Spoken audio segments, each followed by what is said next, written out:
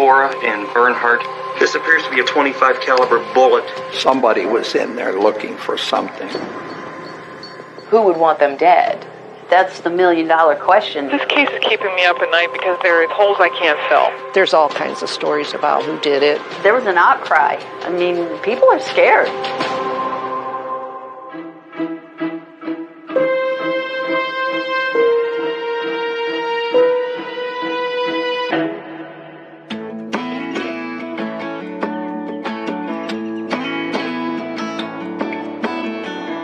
You know, you've got these beautiful rolling hills with all the crop just newly planted here. We just pulled into Portage County, Ohio, which is a very rural part of the state. A lot of corn and peas and cows. It is the heartland of America. Atwater Township, founded as a township, 1810.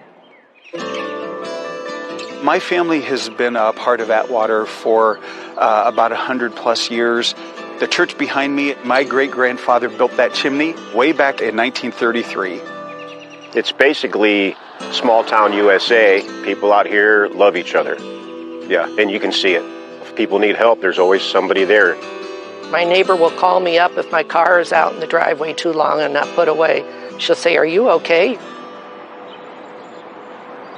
This is the rural farm road here in Atwater where in April of 1990, an elderly couple was murdered brutally in their kitchen. And so this very small community was rightfully horrified. One day, I received notification that a man had not seen his neighbor for a couple days. He went over and kind of checked the house out. Everything was secure, but he looked in and he saw two bodies laying in the house. He called the Portage County Sheriff's Department. My detective bureau and deputies responded. It is approximately 8:33 p.m. I am at the residence of Cora and Bernhardt, H-A-R-T-I-G. From the observation of the arrangement of the chairs, it appeared that Mr. and Mrs. Hardy were both shot sitting at the kitchen table. Mrs. Hardy had been shot 5 times, and Mr. Hardy had been shot 3 times. This appears to be a projectile, possibly the .25 caliber bullet. There were 25 caliber casings. That would be a total of 7 shell casings at this point, plus 1 projectile. The detectives started searching the rest of the house. There was no sign of forced entry, and it didn't appear there was any struggle of any kind. It appeared to me that it had to be somebody who was welcomed into their home. Come to the bathroom. The one cabinet door is ajar. The detectives went through, and you could see the drawers pulled out and just papers strewn around. Papers on the floor in disarray. The end table, 2 drawers open. The house had been ransacked. Somebody was in there looking for something. I asked the detectives, "Do you know if anything was taken?" And they said no. Watches and things were still in the drawers. There wasn't anything of any value taken.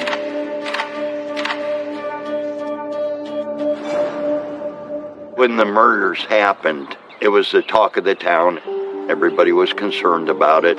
Nobody knew why it happened. This was big news in Portage County because it was so odd. I'm Andrea Simakis. In the 1990s, I was working at the Cleveland Plain Dealer, doing investigative reporting. According to friends and neighbors, the Hardigs were quiet and well thought of in the community. Mr. Hardig was a butcher. He was retired at the time of the murders, and Cora was a homemaker. It's not usual to have a well-known, well-liked elderly couple gunned down in their own homes. It frightened people. There's all kinds of stories about what happened and who did it. It causes fear, and people lock their doors. It's terrible to have to feel that way in a town like this. In April of 1990, when they found this 81-year-old couple murdered in their kitchen, it was shocking. The pressure on elected officials to get to an answer quickly was immense. People want to be able to sleep at night. We are meeting with Vicki Buckwalter, who has worked as an investigator here in Portage County. She got involved in this case very early on. Vicki? Yes. I'm Hillary. Hi. It is so nice to meet you. You too. Thank you so much for meeting today. Oh, you're welcome. This is a heinous murder of an elderly couple. What did you know when you first saw this case? There was no forced entry, and there were no fingerprints. Was there a murder weapon found on scene? There was no murder weapon, but they did determine that the Hartigs were both shot with a .25 automatic pistol. So where did the police start looking? They started doing searches of crimes in the area. Okay. And there was some home invasion robberies in Alliance, Ohio, which was 10 miles maybe from Atwater. And they were done by just kids. And they immediately got on the radar of the sheriff's department. They were doing what they referred to as car shopping, where they would go around and see if car doors would open, and then they'd take change out of there or take credit cards and buy pizza and, drugs and alcohol, things like that. Tell me a little bit about these kids. Just teenagers ranging from 14 to 21. They were a group of young guys. They were crashing in the home of one of their friends. They had no supervision. They could do what they wanted. And they were like lost boys. Tyrone Knowling was the leader of this gang of lost boys. He was 18 at the time. He had a long juvenile record. Following him was Joey D'Alessandro. Joey was also 18, and they were tight. Gary St. Clair was 21, a high school dropout. And then rounding out this group, a 14-year-old Butch Walcott. On April 4th, 1990, their petty crimes escalated to a true home invasion. They knocked on a door nearby the place where they were crashing. There was an elderly couple, and the ruse was they said their car broke down and they needed help. They were invited in.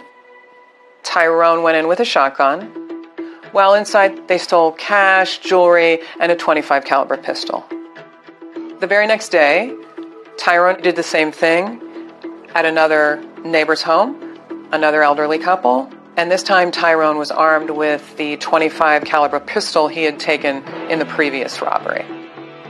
Anything that wasn't nailed down was taken. Cash, jewelry taken off hands, watches taken off wrists. Tyrone is in the bedroom, and he's got the gun in his hand, and he's loading up things in this pillowcase, and it caused his trigger finger to shoot the gun. And he was freaked out. He was described by the woman as a scared rabbit. He asked her, "Are you okay? Are you okay?" And got out of there. Witnesses saw them running from the home in broad daylight, carrying a VCR with a cord trailing behind them.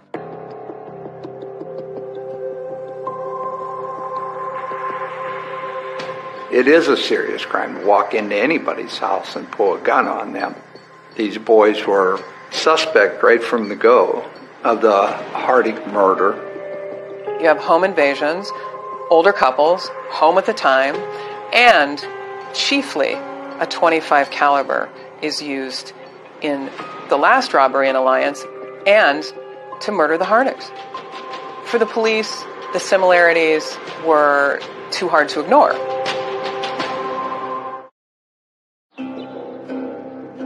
Very close in time to when the Hartigs' bodies were discovered.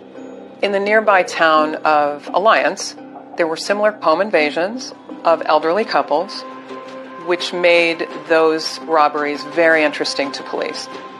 You're walking a very fine line there of of juvenile hijinks like breaking into cars and stuff, and now you're venturing into very adult, very criminal behavior.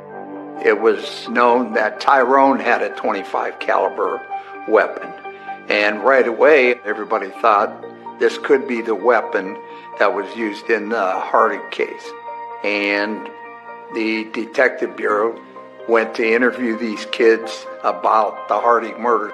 Tyrone readily admitted his culpability in the Alliance robberies, but he says he has nothing to do with the murders, as do his friends.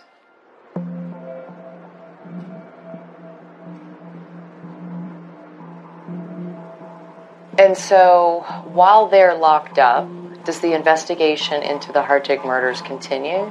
Yeah, it does continue. The county sheriff is investigating the surface similarities of the crimes, home invasions, elderly couple. But after those surface similarities, the cases diverge. Nothing is taken out of the Hartig home. Money is left in Bernhardt's pocket.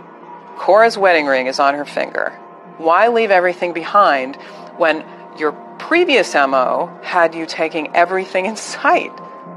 The murder weapon was a .25, which really got these guys on the radar. Yeah. And so they did ballistics testing, and the gun that Tyrone shot at the second robbery came back to not be the murder weapon. It's not the same gun. Not the same gun. Police also recovered a cigarette butt on the Hartig's driveway. They thought could have been dropped by the killer because neither of the Hartigs smoked, and Bernhardt kept a very clean driveway. There was DNA tests performed on the cigarette, but the four boys, it was none of their DNA. I feel like the sheriff's department was probably like, yes, we figured it out. And then for the gun not to match, and for the cigarette butt not to match any of the four guys, how do you tie them in then? You don't. Okay. And they didn't. I don't believe there was anything found in possession of these boys that would put them at the house. There was nothing that could hold them as suspects for this crime. What can you tell me about the Hartigs? Who would want them dead? Well, that's the million-dollar question. Mr. Hartig had clearly saved throughout his life, and he was known to be a person you could go to for personal loans. In their investigation, they found out that there was a doctor that was friends with Mr. Hartig, and the doctor said that he had talked to Mr. Hartig the day before they were killed. Okay. And he said that Mr. Hartig had loaned his insurance man, Louis Lehman, $10,000. And it had come due. He was going to meet with the insurance man to get his money, and Mr. Hartig said, I haven't heard a hide nor hair from him. Something doesn't smell right, and I'll be calling him as soon as we hang up the phone here. Mr. Hartig was going to have words with his insurance guy. That was the last thing the doctor ever heard from them? Yes. Investigators naturally wanted to speak to this insurance agent, Louis Lehman, if he was indeed the last call Bernhard Hartig might have made in anger. And significantly, they also found out that this insurance agent had a .25 caliber pistol registered to him. They brought him in, they questioned him. When they asked him to produce the weapon, he said he'd sold it, he couldn't remember to whom, and he couldn't remember when. Then investigators rightfully questioned Louis Lehman about the loan. Louis had said that, yes, he did know the Hartigs, but that he didn't owe them any money. He said he didn't owe them any money? He said he didn't owe them any money. The doctor said he had a very detailed repayment schedule, but when police searched the house, they could not find any such record for this insurance agent. And so they let him walk out at the door. We didn't have enough evidence to pursue anybody, really. I would say it became a cold case. The sheriff's department was kind of at a loss. There was an outcry. I mean, people are scared.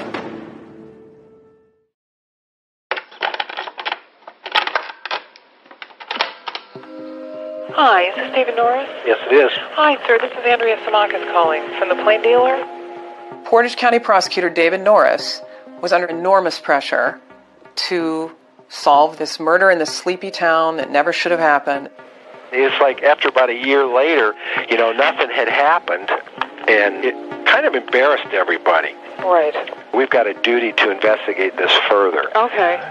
Here's the thing. I know that Ron Craig was brought into this investigation. David Norris brought in his bulldog, his enforcer, an investigator named Ron Craig, to take a look at this cold case and see what he could do.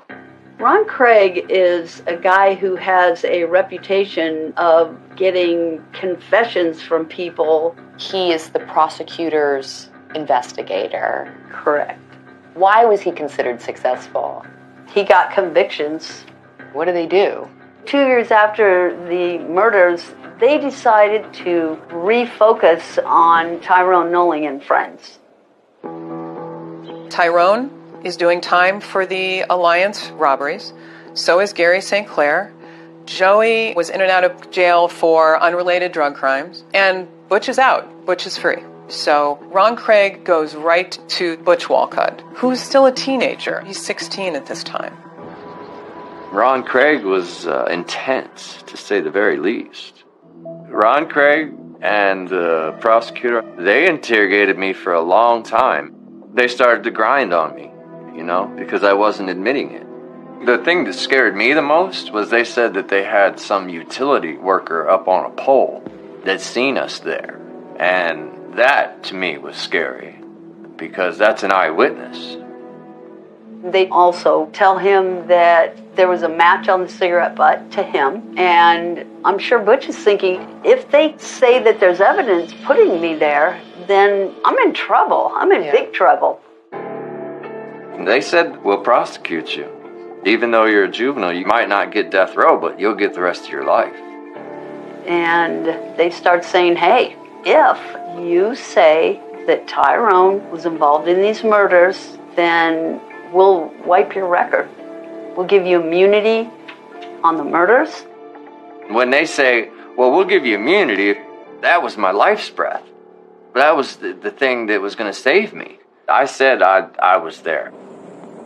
So Butch said they drove from Alliance to Atwater in Joey D'Alessandro's car. They saw the Hardicks' house. Butch and Joey stay in the car, and Tyrone and Gary go inside. While inside, that is when Tyrone executes the Hardicks. Who do they go to next? They go to Joey next. And they have Butch saying he was the driver, and Joey does take a deal. So the dominoes are starting to fall. And then there's Gary. Well, he's already in for 5 to 25 on this first conviction. What is the investigator and the prosecutor threatening him with? Oh, they're threatening him with death. Mm-hmm. We know you were in the house. Butch puts you in the house. Joey puts you in the house. We know you were in the house.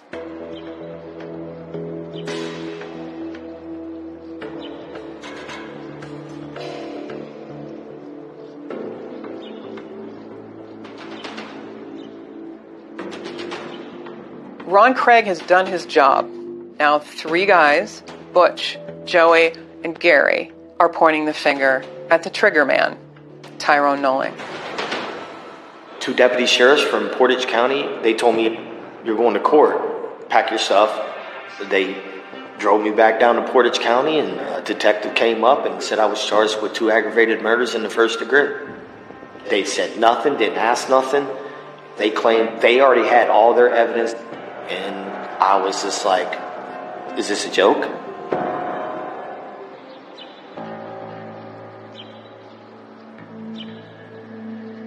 They offered a deal. It was 30 to life. The judge spoke to me and said I was young. He didn't want to sentence me to death. I should take this deal. My lawyer said hey, you should think about it, and the prosecutor said, we'll give you 24 hours. I called my dad in. He was like, well, you're not taking it, right? I said, absolutely not. No, because I didn't do this. He refuses the deal to save his life. He refuses the deal that would keep him off death row. He knows 3 people are going to take that stand and say he killed the Hardigs. And yet, he does not cave under the pressure.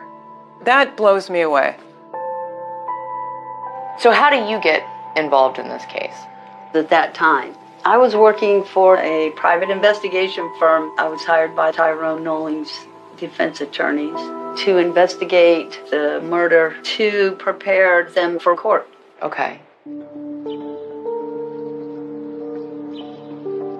What's the evidence that the state puts forward to try and convict Tyrone? They didn't have a murder weapon. They didn't have any DNA evidence. They had the boys who were testifying. Butch testified that he saw smoke coming out of Tyrone's gun as he was fleeing the Hardigs' home. Then Joey takes the stand and says that Tyrone calls him from jail, and he tells him, Joey, you've got to get rid of the murder weapon. It's in the glove compartment of your car. Joey testifies that he sells it to a fence, and that's how the murder weapon disappears. At the trial, everything lines up just like Tyrone was told it would, except for one thing. When it's Gary St. Clair's turn to take the stand, he drops this bombshell.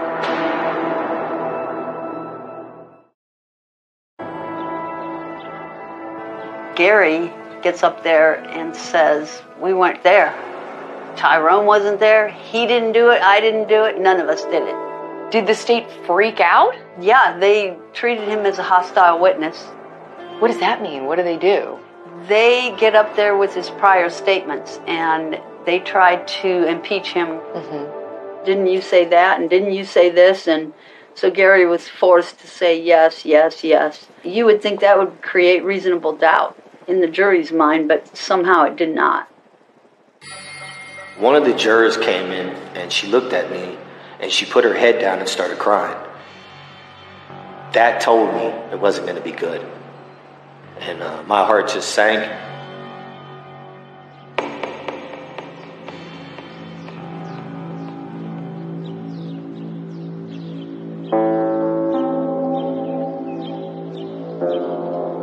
They immediately rushed me out of the courtroom, took me to death row in a matter of 72 hours. I was shocked. I couldn't believe it.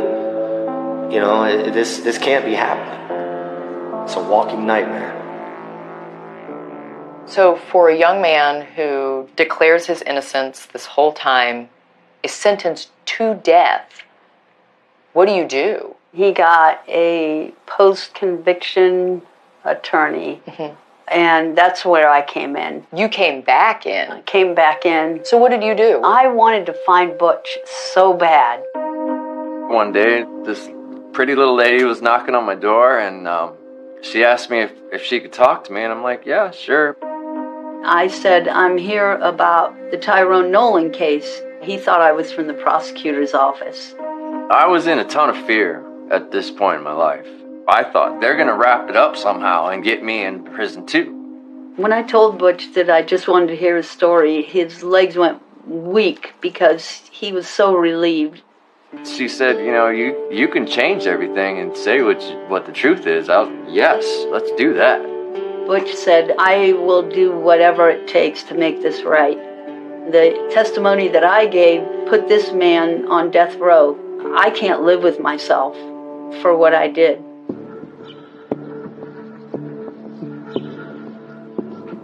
Ronald Craig, the devil incarnate. That's not a joke. When you don't say what he wants you to say, there's tons of pressure, tons of intimidation. They wouldn't let my dad into the interrogation room. I probably got a good 40, 50 hours of interrogation, which is very terrifying to go through, especially when people have your freedom in their hands. Ron Craig realized he had a problem, and that was Butch didn't know anything about the crime. He didn't know anything about the crime scene. He couldn't even describe the Hardigs' house. Nothing. So, to solve this problem, the Portage County investigative team brings in a psychologist to unearth buried memories. They told me he was going to get the memories to come out. Now, I had no reason to believe that they were lying. Okay, I did forget it. So, yeah, let me go see this doctor and let's get these memories out. So I'm not holding on to this. Butch said that they fed him information. So after he tells them that he can't describe the house, they drive him to the house. So there's myself, the doctor, and Ron Craig all driving down this road. Everything was normal. Conversation was normal. And then as we were coming up on the house, everything got quiet. The car slowed down enough for him to look at the house and then look through the rearview mirror directly into my eyes and then back at the house. And that was my signal. That's the house. That's the one. That's it. Nobody sees what Ron Craig's doing. He's not making any noises. Everything is subliminal. This is what I should be describing to them because this is what they obviously want to hear. The doctor told the prosecution team, Ron Craig et al., that he was concerned that the more they pressed Butch, the more frightened he was that what they were doing was pushing him to make a false statement. He warned them that it might be going too far. Prosecutors ignored that and continued to condition and rehearse Butch. I was telling lies. Lies, lies, lies. To do what? Save myself. And they put me in a predicament where it was okay to lie. It was like being molested, but in your brain. He was manipulated. If you think about how old he was, it was child abuse. Here's what didn't happen. None of it. The whole thing is made up. We were never there. The car never went there. Those tires were never on that road. It didn't happen.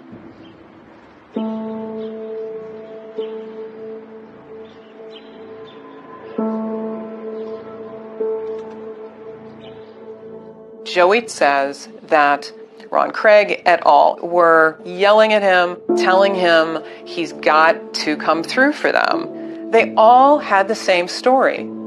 They have a choice. Lie, confess, or die. You have kids without advocates. You have a crime that everyone's desperate to solve. It's a perfect storm to create a false confession.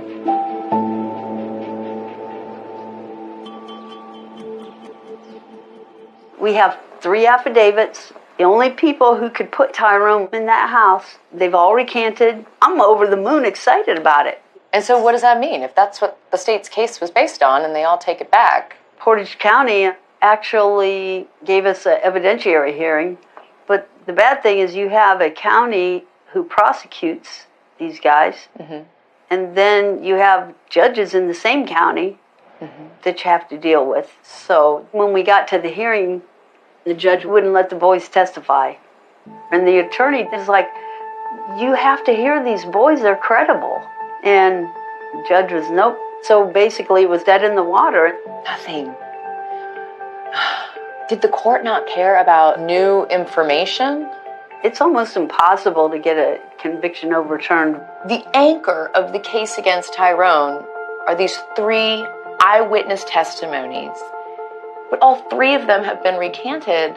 Why do you feel like there's so much pushback? If you have a wrongful conviction, not only are they going to owe Tyrone Knowling a lot of monetary value, but they're also going to have to maybe go back into all of their cases that investigator was involved in and take a second look. So they'd rather kill a potentially innocent person than go back and check their work. That's my view. I mean, reputation trumps life.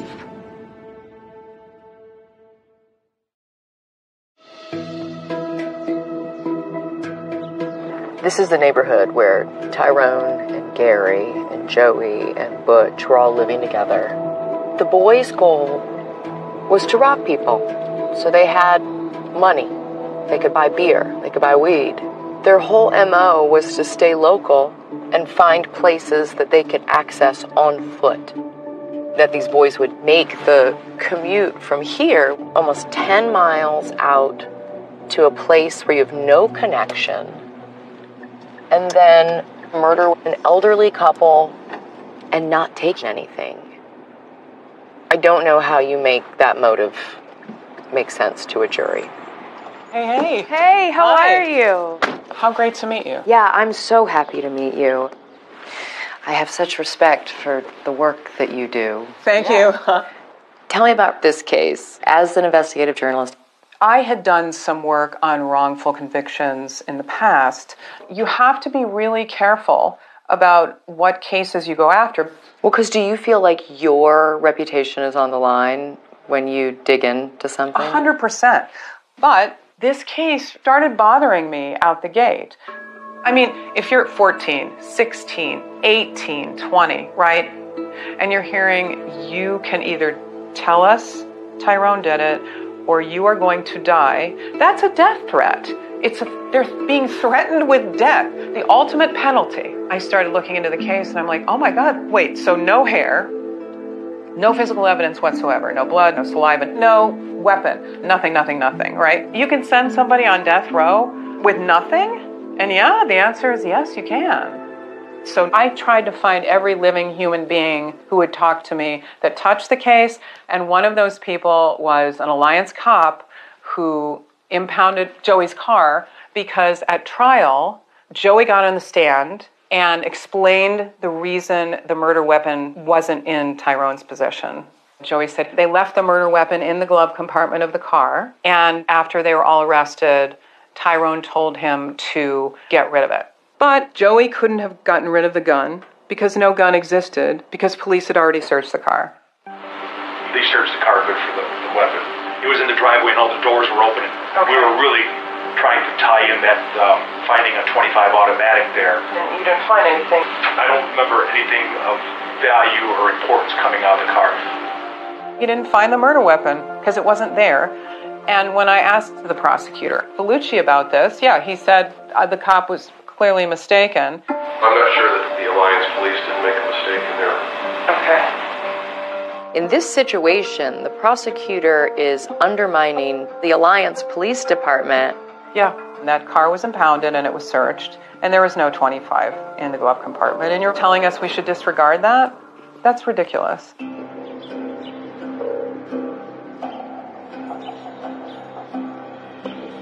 In the prosecutor's files, I found evidence that wasn't presented to the jury that is about alternative suspects. The insurance agent interested me not only because he had confirmed to have had the same caliber weapon as was used in the murders, but that he had a relationship with the Hardigs. He had been in the Hardig home. And if we go back to the crime scene, there were papers everywhere, as if someone was looking for something. They certainly weren't looking for money. They left jewelry, and they left $160 in cash. Could there have been a record of a loan that had gone bad? And could that be the reason that the Hardigs were killed? I don't know, but it's a legitimate thing to ask. The jurors never heard about it.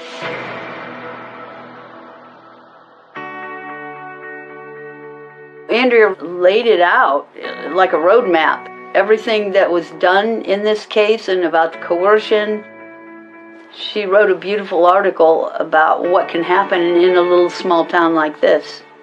When your article comes out, is the newspaper confident or are they nervous about attacking elected officials?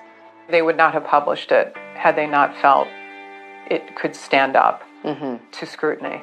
And I was really hopeful that it would blow it wide open. It would make a difference.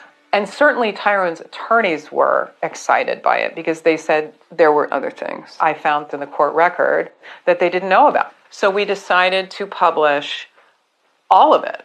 We put it online so anybody could have access to it. Is anything found post-conviction that should have been flagged?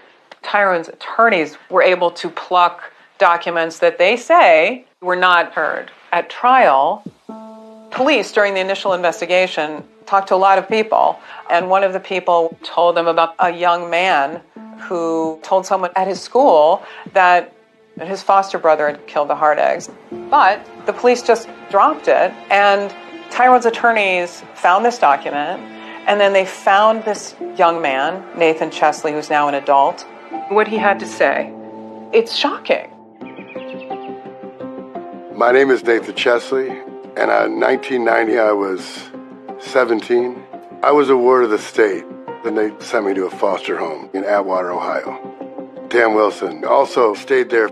Dan Wilson had various crimes as a child, but the biggest one was murder. Dan was robbing an elderly man, threw him down the stairs, killed him. Everybody knew Dan was a murderer. When I was in foster care, where we were staying in Atwater was within about a mile of the Hardicks house. Dan knew the Hardicks, he mowed their grass. One night after the murders of the Hardicks, Dan came in, I could tell he was drunk. He had that look on his face and he was talking in a different tone. And he explained that he had killed the Hardicks and he was just kind of like confessing on himself. He never went into why they were killed, but I was 100% for sure he did it because he had a .25 auto handgun. Dan was a very violent person. Anything was possible.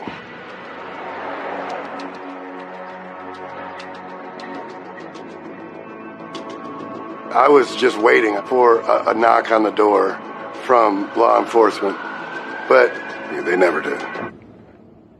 After that, Dan left right away. The next time I heard about him, on the news they're talking about Dan Wilson, Ohio, was going to be executed.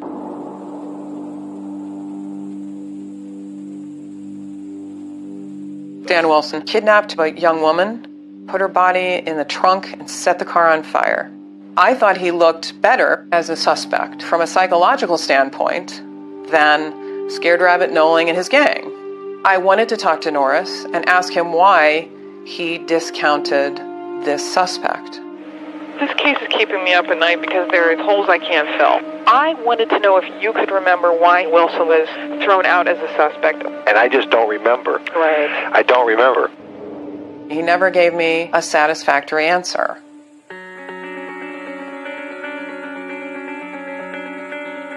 We're looking for cases where there is new evidence that can be raised to the court. There were documents in the files of Tyrone's co-defendants that do not appear to be in Tyrone's file. What these notes show is that even prior to Tyrone's trial, police had thought enough of Dan Wilson as a suspect to compare his blood type to the blood type from saliva from the cigarette butt found in the Hardicks driveway, and found that it was consistent. So the DNA tests had definitively excluded Tyrone and his co-defendants, but Dan Wilson could not be excluded. You have a very credible lead against a person who had committed other violent crimes, who lived right next door to the Hardicks, and the jury never got to hear any of that.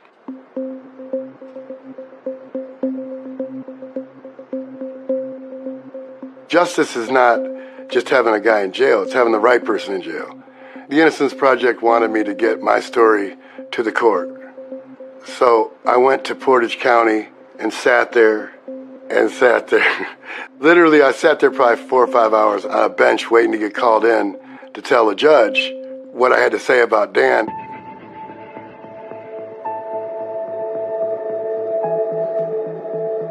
They just let me go and wouldn't hear anything. They didn't care that it could be Dan.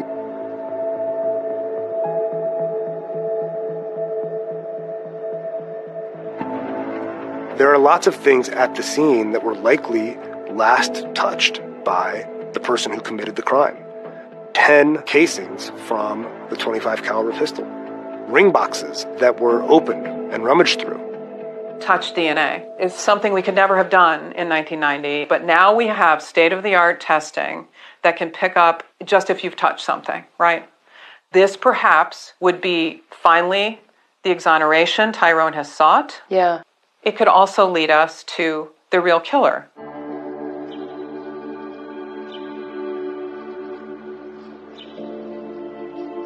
This case stinks. We all know it. And yet one prosecutor with Ohio judges' help is looking the other way. As far as where I stand today in my appeals, I have very little left, and I am up against time. At this point, there is no death date, but this is probably my last hope. You have no idea how deep inside of me I want to say I'm sorry. And the saddest part is, if I wasn't a kid and so scared, then I would have told the truth from the beginning, and none of this would have happened. When you start to understand the facts, that my 3 friends, they were manipulated and pressured and lied to by Ron Craig, it's easy to forgive, because I'm not the only victim here. Everybody in this case is a victim. I sit on death row without a shred of evidence. It can happen to you, it can happen to anybody, because it's happening to me. People love true crime. They love solving the puzzle. But then it's really easy to turn the channel or turn the television off and forget that there is a potentially innocent person who is going to die. He's going to die if something isn't done.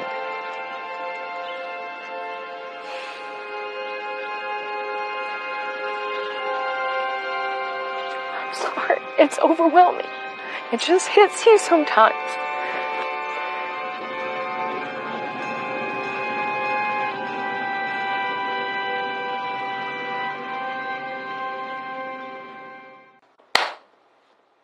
Why are you appearing anonymously? Heather's case has never been solved, and it should have been solved a long time ago. Being a small town, I am in somewhat fear of what could possibly happen to me about saying my opinions and what I've physically seen at the funeral home.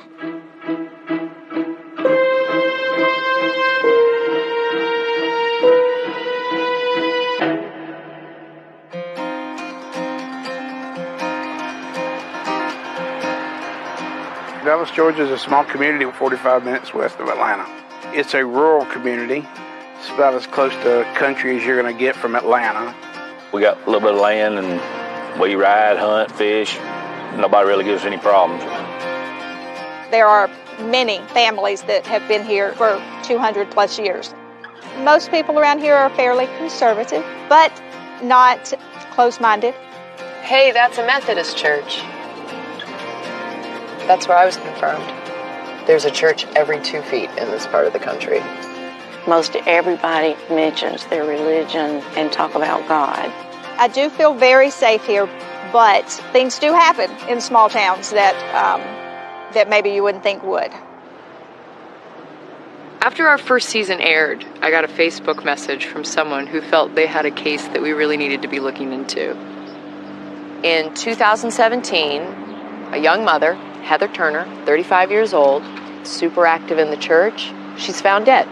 It's reported that it's a suicide, and yet 5 years later, her death is still an open case in this town, still under investigation, and the cause of her death is still undetermined. And there are a number of people in this town that really feel like there's so much more to this story. The circumstances, situations surrounding it, knowing all the players, I have questions of my own that haven't been answered, that need to be answered. Things have happened in this community that are terrible, that people should maybe investigate more, but that's all I'm going to say about that.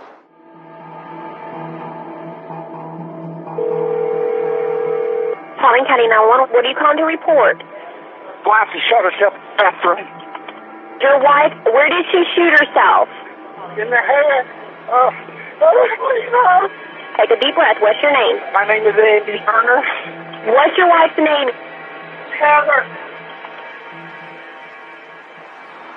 May 2017, the coroner of Paulding County, Lindsay Eberhardt, called my secretary, said, I want y'all to know that Heather's body is ready to be released. And my secretary said, what do you mean? She said, well, Heather Turner has committed suicide. I knew Heather, one of the most beautiful women I've ever seen, inside and out. And I immediately said, there ain't no way. We sent our guys out to bring Heather to the funeral home. When we unzipped the bag, I knew this beautiful woman, now her face was pretty much gone. And it made me sick. I wanted to throw up. In my career, that was probably the worst gunshot to the head that I've ever seen. And I'll never forget this until the day I die. I have been in the field for 23 years. I have never seen a certified Georgia death certificate that did not have a cause and manner of death. It's either self-inflicted, accidental, or murder. Nothing was checked off on Heather Turner's. To this day, it's still undetermined. Heather's death was tragic, and I think a lot of people were just left asking what happened that morning. And so we scheduled an interview with the person who could walk us through that. It is the Paulding County coroner, Lindsay Eberhardt. But she pulled out at the last second. She sent us this official statement.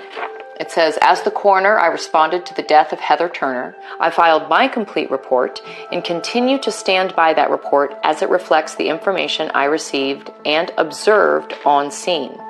We have filed Freedom of Information requests for the police report, and we have been denied because the case is still open. So the only thing we have to go on in the meantime is Lindsay Eberhardt's coroner's report. And so I'm going to read it. Deceased name, Heather Turner. Weapon, a .38 caliber handgun. Note found, I'm sorry, I love you. Heather was found on her back in the floor, naked. Her hair was wet from her shower. She had an entrance wound. It appears to have been on the right side of her head, and there may have been a possible exit on the left side. No bullet was recovered.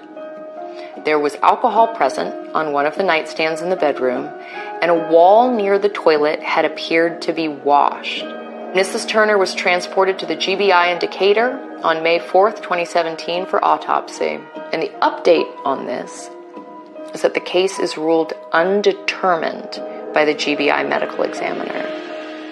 I don't know what happened in that house on that morning. I'm hoping for answers.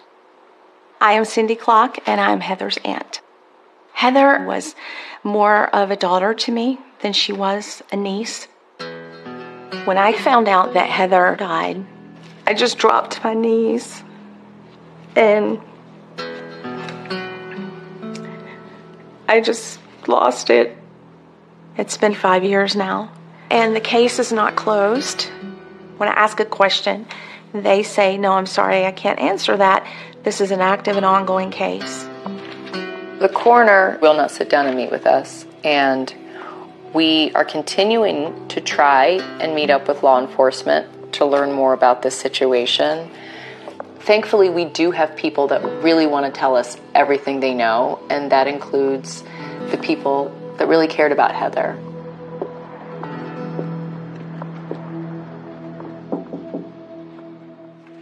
Hi, Cindy. Hillary. It's so nice to meet you. It's nice to meet you. Thank you Please for come having in. me.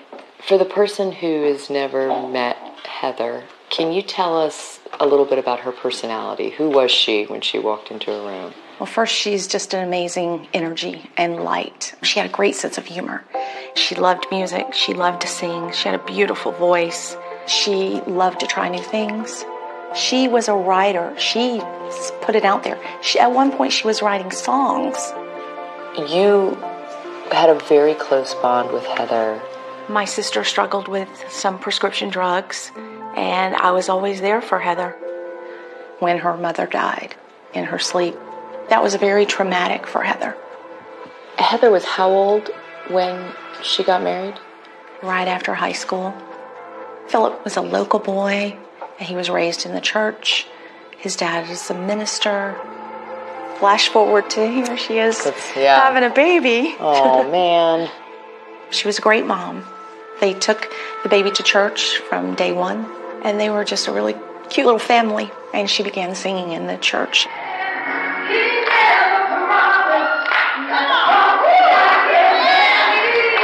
It feels like the postcard story. They're like the Ken and Barbie of church. I know, and that's why you never see this coming. Sir, take a deep breath. Listen, was this intentional? Yeah, I'm a police officer. And keep doing CPR.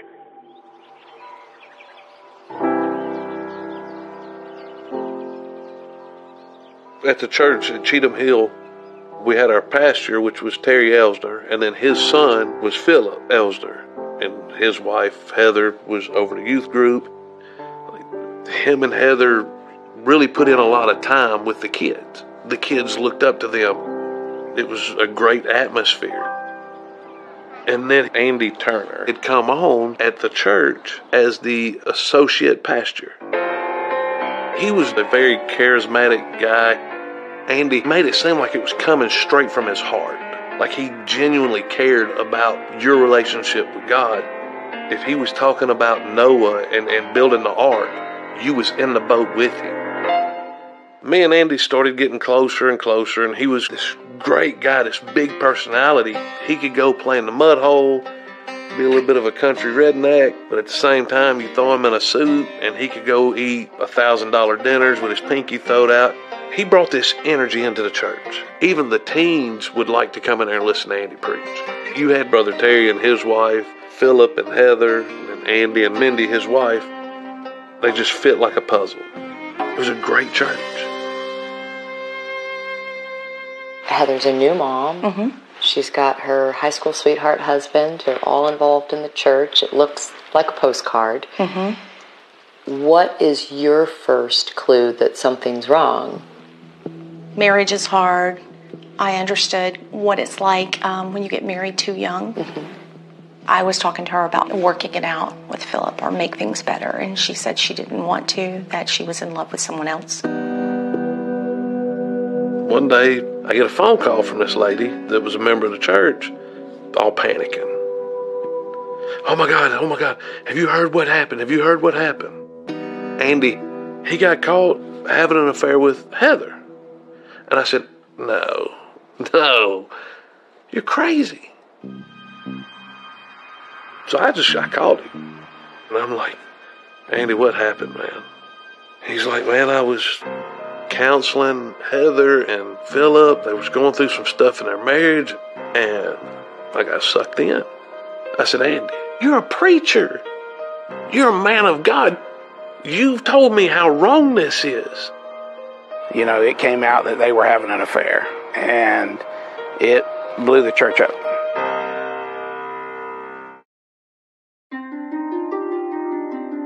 Philip was heartbroken when Heather left him. She ended up moving in our home. She brought her son. She said that she was in love with someone else. What did she tell you about him? Just said that he was a great guy, and she had a lot of fun with him, and they laughed a lot. These two letters are both from 2008. Dear Andy, I never want to lose you, honey. Never. When we get all of this behind us, we will be unbreakable. I love you with all of my heart, Heather. What was the first meeting between your family and Andy Turner? He came over to the house, and I cooked dinner. He seemed nice and friendly, almost like he was trying to be over charming. They laughed a lot. But when I asked him questions, it was hard to get specific answers. After that first night, were you like, yes, Heather, I get it? I was like, yes, I get your chemistry and your attraction, but I did not have the warm and fuzzies about this guy. They move in together. What is the setup? Do his kids start coming over? Mindy and Andy had joint custody. Was Heather's son living with them? In the beginning, yes. And then Heather became pregnant with Lexi. And do Heather and Andy get married? I did not know that they did. One day Heather came over to the house and she was wearing wedding rings. And I went, oh, Heather, oh my gosh, did you get married? And she goes, yeah, we got married. Did you feel weird that you weren't there as her family member? I did feel weird. She just said the two of them eloped. Yeah, I have a lot of my friends that said, man, you outpunted your coverage when you married Heather. But see, what they don't realize is that I chased her until she caught me. Why you laugh at that? We didn't get to talk very often. And I would say, Heather, I want to see you. And she would say, I know, I miss you too, Aunt Sissy. I'll talk to Andy. But I kept seeing on Facebook these photos of the family in matching football shirts or, some theme and travel and all that. And I was just thinking, well, maybe they do have a pretty good life. We're getting about 5 to 6, sometimes some weeks a lot more, just messages on our Facebook and emails and texts saying, how in the world do y'all have this happy marriage? Is it real? Or is it you just married on Facebook? But we really do like each other. No, we genuinely do. And I never dreamt that it could lead to this. Andy, okay, are you compressing your wife's chest? I'm trying my best. Andy. Who is this? I am Andy's father. Is Andy okay? No. Okay, and you believe that she's beyond all help? Yes, ma'am. Is there anybody that can step outside that they can meet with responders? Yeah, I'll go out there. I get a phone call from Andy, and he goes, "It's bad, Cindy." And I said, "What? What is it? Is something happened to Heather?" He goes, "She's dead. She killed herself." And I said, "Andy, where was Lexi? The kids, did they see it?" And he said, "Lexi was the only one here and she didn't see it." And I just lost it. Don't apologize. And Heather was like losing a child. Had Heather ever had mental health issues? Did she ever talk about suicide? No. Never, never, never. Heather was not a person that was depressed. She would not, it doesn't make sense. You build a bond when you're in a small community. They depend on you at the worst time of their life. This is very hard for me personally. I had a very good relationship with Andy Turner's mother and father. Curtis and Pam Turner were a role model in Paulding County. Curtis was a very powerful minister. Pam was working at Paulding County Probate Court. Dear friends of mine, their son's wife committed suicide. So at the end of the arrangement conference, I said, "Andy, I just saw her 3 days ago, man." I said, "What happened?" And he said, "Heather's grandfather died about a month ago. She was losing her job, and she's having custody issues with her former husband. And I'm waiting for some more why she committed suicide." I said, "Is that it?" And he said, "Yes." We have left Paulding County because our next interview is with a funeral director who was a longtime family friend of the Turners, and he lived and worked in that community for years, but now he no longer feels safe even stepping foot there. Hi, it's so nice to meet you. Thank you so much. I appreciate your time. Can you tell me a little bit about why you are staying anonymous on our show? With Heather's case, there has not been an arrest made. There's a lot of things up in the air, a lot of uncertainties. Am I fear for retaliation for me talking? I have no idea. Just to be on the safe side, that's why I choose to be anonymous. How many suicides do you think you have dealt with in your career? Too many. Yeah. I could say 100 or better. And so when Heather comes in, what are the things you're expecting to see being told it's a suicide? 100% of suicides, an individual that has shot themselves, they have a burn around the entry of where the bullet went in. I call it muzzle blast. When the bullet is ignited, all that comes out and burns the individual's head. Mm-hmm. Heather did not have that. When my associate, he was embalming her and working on her head, he said, "I want you to explain something to me." And he pointed out right off the get-go, right up here was the entry wound, was here. I said, "Where's the muzzle burn at?" If Heather really did shot herself, she would have had to, from a distance, used her thumb. Entry here, exit here. So you'd have to get it high enough and far enough away to not have the muzzle burn. Yes. But to get that trajectory. Sure. Have you ever seen that in your career? Never. There's no way. Investigators are taking a second look at the death of a Paulding County mother. Her husband says it's suicide, but investigators are now calling the death questionable. Tonight I spoke with the husband, Andy Turner. He says that he was not aware the investigation was being called questionable. Meanwhile, Paulding County investigators say they don't have a specific person of interest. They say at this point everyone is being considered a person of interest. Even though there were a lot of serious questions about this case from the very beginning, the investigation seems to have stalled out. And so we've been working really hard to get law enforcement to talk to us about what the current status of Heather's case is. And we were finally able to get the Paulding County Sheriff's Office public information officer to agree to give us an on-camera statement. And then we got a text. This is Ashley. Hey, Sergeant, how are you? So, I have some bad news. Our detectives have said that they want the GBI to respond to you guys instead of me. I'm sorry that it worked out this way. I thought that we had all our I's dotted and T's crossed, but what I had figured out got overruled, so. Did they give a reason why they prefer to handle it? No, they didn't, and I really don't know. Are they worried at all about sort of jeopardizing the investigation, or are there active things happening right now? I mean, you guys are smart enough to know that there's obviously some concern about the way this situation occurred, and so it's not just an open and shut case. If it was, it would have been shut years ago. You know, the case has been open for 5 years. I'm wondering what other evidence you guys are still looking for. Well, not necessarily looking for per se, but, you know, analyzing what was there and interviewing with all the individuals trying to make a determination on what took place. All I can do is what they'll allow me to do, and I can only release what they'll allow me to release. All right, bye now. All right, bye-bye. So the GBI has gotten back to us right away. And we have an email from them saying, this particular case has been given to the DA's office. So what we have is the Sheriff's Department saying, no, we can no longer give you an on-camera statement because this is now in the hands of the GBI.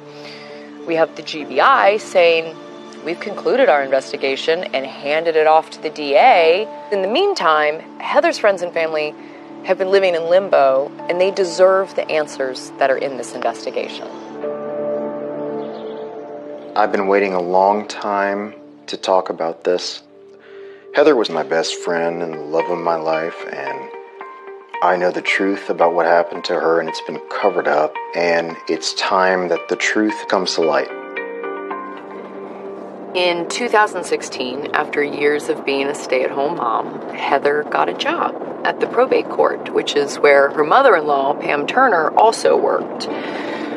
We're going to meet with Rob Aber. He was a co-worker of Heather's, and he should be able to give us a lot of information because she was confiding things in him during those last few weeks of her life. Rob? Hi, nice to meet you. Yeah, how are you? I'm all right. Yeah. Oh, man, there's a lot to go through here. Yeah. In 2016, you're working in the probate office. Mm. At what point do you meet Heather Turner? Summer of 2016. That's when she first came to work in the office. We became really close, really good friends from the get-go. She was very sweet and kind, and she had a very giving personality. She was not closed off. We liked the same kind of movies, music. The only thing is, you know, she loved country music and I hate country music. And I said, oh, you're listening to that trash? And she was just like, oh, shut up. And I said, well, you know what? If you love it, I'll listen to it. I would listen to country music all day if you like it. Was that your way of flirting with her? Yeah. It was a flirtatious thing, yeah. You and Heather are buddies, but you clearly have a crush on her. I knew she was married, and I'm just not that kind of person. It was what it was. So what changed? There's one day in particular where she looked very down, and I noticed she just had this look on her face. I asked her, I said, what's going on? Is everything okay? She's just like, I just need to hold you. And I was just like, okay. And I said, what's going on? And she was just crying. After that day, we started emailing each other. We would meet up in the jury deliberation room every day for lunch. But even at that point, it was just a flirtation. What did you know about her marriage? Did she, as your friend, confide in you about her home life? She would just be like, "You have no idea, Rob. He's out of his mind." She started confiding in me and telling me that she wasn't married. And I said, "What do you mean?" She said, "I've never taken vows with him." She said, "He falsified the name of the minister who was going to marry them, and he turned it into probate court, and it got filed and legally binding document." And then it kind of went into hyperspeed, where we were talking about the future and just, we're going to be together. But then Andy got access to all of our emails. Heather told me, "Oh, all hell is broken loose in the office. Andy's over here. He's trying to get me fired. He's mad. He's accusing me of, sleeping with you or sleeping with an attorney, or he's telling me I'm doing all of this stuff." Did you receive a call from Andy? Yes. He said specifically that, just to let you know, this whole thing with you and Heather is a lie. We're just doing this to screw with you. This is how we have our fun. We laugh our asses off at you about this because Heather's just toying with you and she's playing with you. This is not real.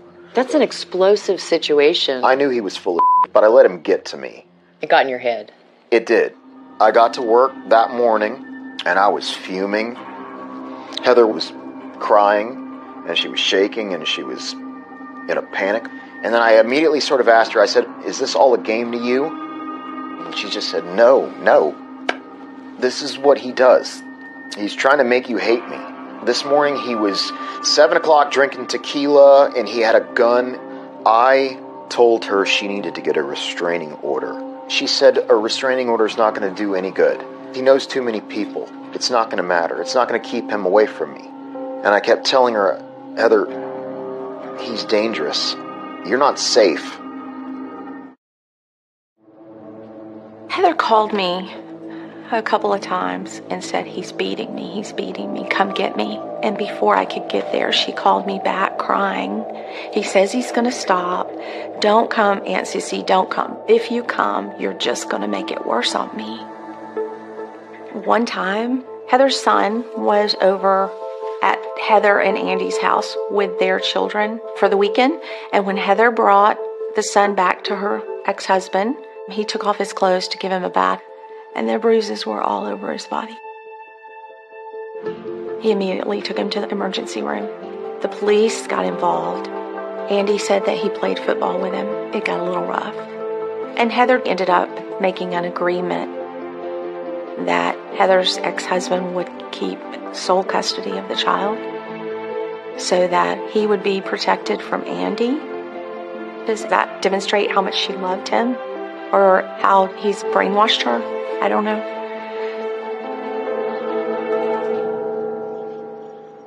What happens right after that? Do you continue making plans to leave together? Yeah. She was still very dedicated to getting out of there and moving things forward with us. That day started off like any normal day at work. But then we got called into the judge's office because our emails had been pulled. All of our dirty laundry, so to speak, was put out in the open. Judge was furious at us. Told us, "I'm going to expect that both of you are going to resign tomorrow." I told Heather, "I love you. That's important to me. I don't care about this job. We can just quit. Let's just leave. Read this. This is May 3rd. She's dead May 4th. It's 12 hours earlier. Yeah. Can you tell me about this letter? Yes. This is the letter that Heather wrote me on May the 3rd. "To briefly attempt a reply to your letter, I love you. I understand that you're afraid of being hurt, but please don't ever doubt how I feel about you. If I didn't see a future with you, I wouldn't waste your time. In you, I have found a love that I never knew existed. I dream constantly of where life could take us. Robbie, I honestly can't imagine life without you. Please always know I love you wholeheartedly and have no reservations about us." And, she gave that to me, and it's the last thing I have from her. Does that sound like the letter of a woman who's going to kill herself the next morning? No. She didn't take her own life. She wasn't depressed. She was looking forward to getting away from him. At this point, we have so many questions that can only be answered by Andy Turner. And so we have reached out to him in hopes of talking to him. But this morning, one of our producers gets a message from him. And so I'm going to call him.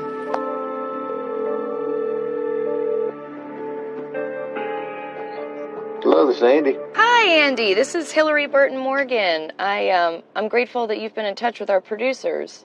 Wanted to reach out and chat with you because I know that you're actually moving forward. So I wanted to make sure that I had at least some dialogue with you to cover the right bases.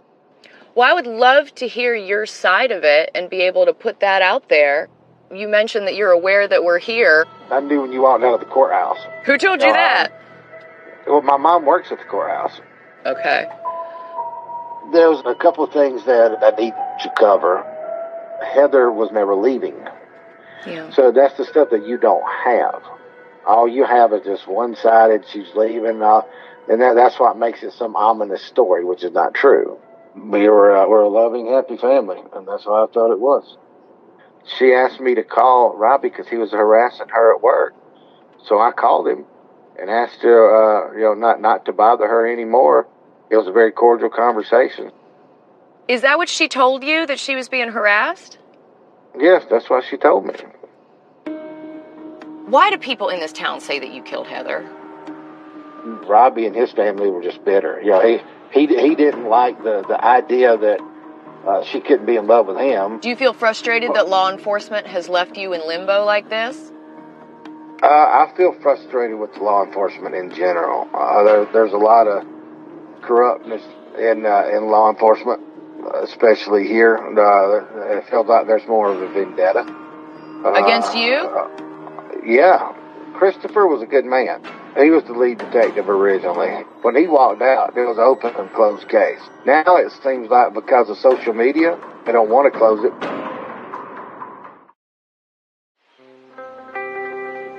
The coroner's report is still unresolved, and it does not check a box, whether it's suicide or homicide. And until that happens, people are going to continue to talk. So can you tell me a little bit about what you're doing to try to get that resolution?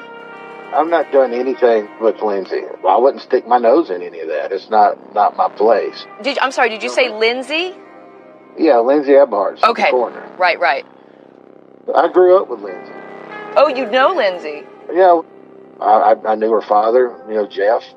They're good people, and I know she made some mistakes on this, but I wouldn't dare call her to even try to discuss it. Well, one of those things that people keep bringing up is the fact that the bullet was never recovered. Do you know what that's about? It definitely was. Yeah, it definitely was. It never exited.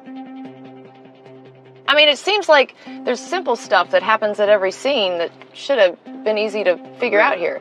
Yeah, I don't want to get too far into the weeds with you. I'm just trying to help you understand the overall. So when you paint the picture, that you understand that you don't have the facts, or at least all of them. You have slivers of truth that has been distorted. The abuse that Heather reported to friends and loved ones, what can you tell me about that? Yeah, so all of that I'm extremely disappointed to read, and I still say that I don't believe that come from her. I think that's them making stuff up. She definitely wrote about it in emails. Did you read those emails? I saw some emails. I don't believe those come from her.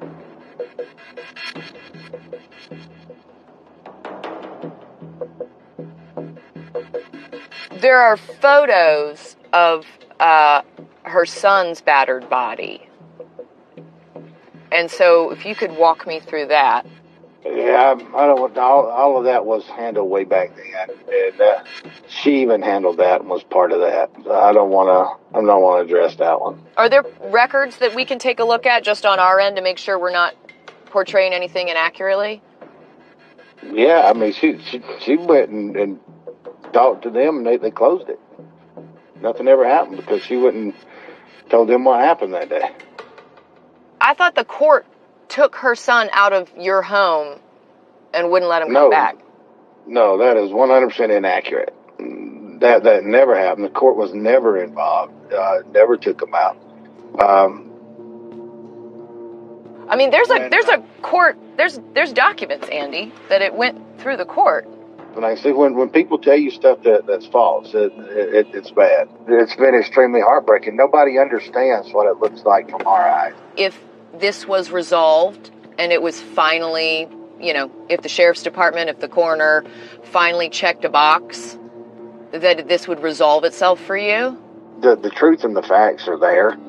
And then there's people making up stories that's quite hurtful. And I'm getting death threats. My kids are being harassed at school, and I've been slandered and defamed bad. People on Facebook want to make up stories. I don't know whose friend to throw. Our family is writing a book and a movie about what we've gone through, we experienced from our side. So I want to be careful with what I say. Well, look, if you could reach out to your lawyers and let them know this production would love to have some on-camera time with you. I'll reach out to them, but I wanted you to have at least a heart knowledge of where we're coming from. Great. All right, thank you. Yeah, thank you. Bye. All right.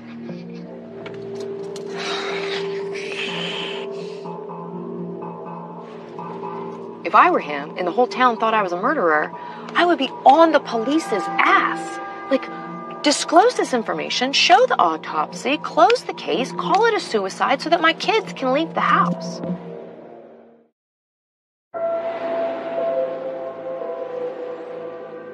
Andy's story as to why Heather's case is still open and has not been declared a suicide is that there's a conspiracy against him.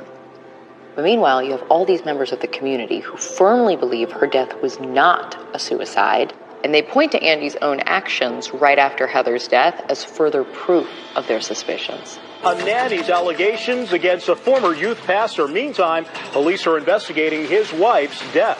I was lonely, and she was there. Within a couple weeks after Heather's death, Andy started dating Christy Chubb, Heather and Andy's nanny. She lived in the home with Andy, kind of raised the kids, dressed matching outfits with Lexi, and started their new family. And it wasn't long until Andy began abusing her as well. I am setting a compliance hearing. A Paulding County judge has now granted Chubb a permanent restraining order against Turner. He choked me and was choking me really hard and said that he could kill me right now. He was putting these children who still haven't healed through new relationships and all of that chaos right after Heather had died. He had me laying on my stomach one time, and he told me I should hold Heather's ashes. That way he could be having sex with both of us. We asked him about that allegation specifically. He told you that? Yes. Are you serious? Yes. Wow. All right. In court, listening to the proceedings were the deputies investigating the death of Heather Turner, the former youth pastor's wife. Why the district attorney at that time, which was Dick Donovan, did not investigate this, I cannot answer that question. But this is Paulding County, Georgia. Everybody knows everybody. Your call has been forwarded to an automated voice messaging system. We have gotten more information from the GBI. They have now informed us that they turned over their investigation in December of 2019. So the Paulding County DA has had it for years. At the tone, please record your message. Now, the DA who was in charge at that time, Dick Donovan, was subsequently charged with unprofessional conduct and dismissed.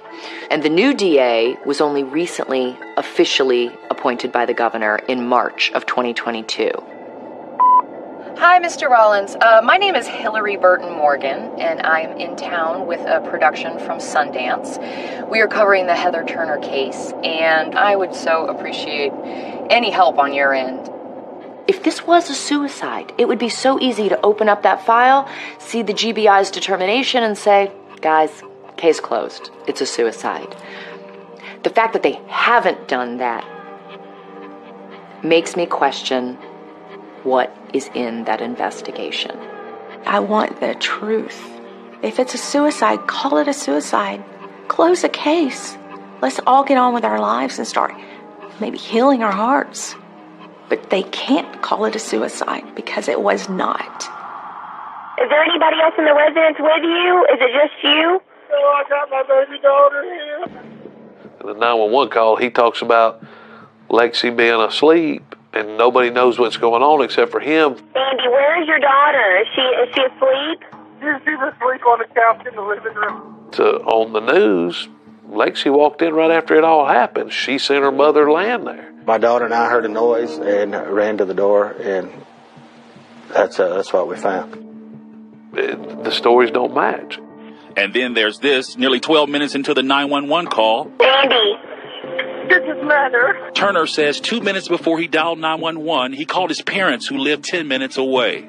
Andy called his parents before he called 911. That doesn't make sense. If I came home and found my wife in that condition, the first thing I would do, call 911. The coroner's report says Turner was found naked, her hair still wet. Shower off. You're turning the shower off? I can hear you. I question the entire shower scenario. Why even take a shower if you know what your intent is? I'm gonna write, I'm sorry I love you, and then shower, and then commit suicide. Or wait, did I shower and then write the note? Like, this doesn't work. Wife shot herself in the bathroom. Your wife, where did she shoot herself? In the head. If someone's going to shoot suicide, normally they're going to put the gun up to their temple. Heather's case, the entry wound was up here. There's no way to get your finger in a trigger inside and turn that muzzle. It would be impossible. Also, where's the bullet, buddy? Where's the bullet? No bullet was recovered. Also, it noted that there was alcohol present on one of the nightstands in the bedroom, and a wall near the toilet had appeared to be washed. The crime scene was not processed properly. Things got cleaned. Like, if it's suicide, don't touch a thing. Get them in here. Let's prove this. It's in everyone's best interest. Okay, we have heard back from the DA, and I'm even more confused. He said it's not true that law enforcement has concluded their investigation. He says that the case is still open and that he's just there to support investigators' efforts. And so we're right back at square one. Everyone tells us to go talk to somebody else. I'm very concerned that this will be shelved until we die, and then they'll close the case when there's no more Team Heather.